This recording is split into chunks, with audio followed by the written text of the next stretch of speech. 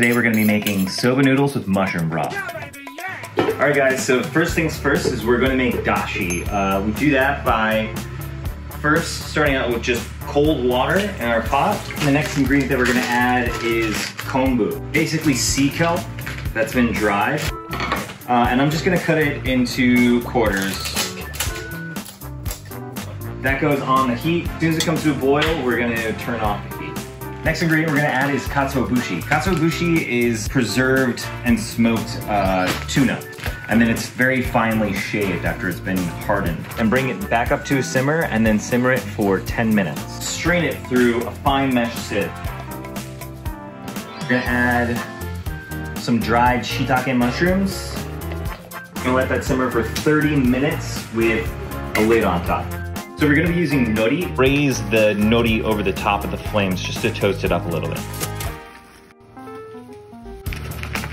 Look at that, boom.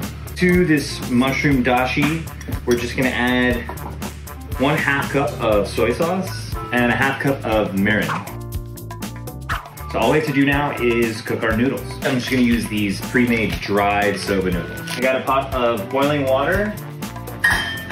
I'm just gonna add my soba noodles to the water. We're gonna cook the soba for 2 minutes, and then we're gonna rinse it under cold water just to get the starchy water off of the outside of the noodles. Cut off this little stem part, and then I'm just going to slice them thinly.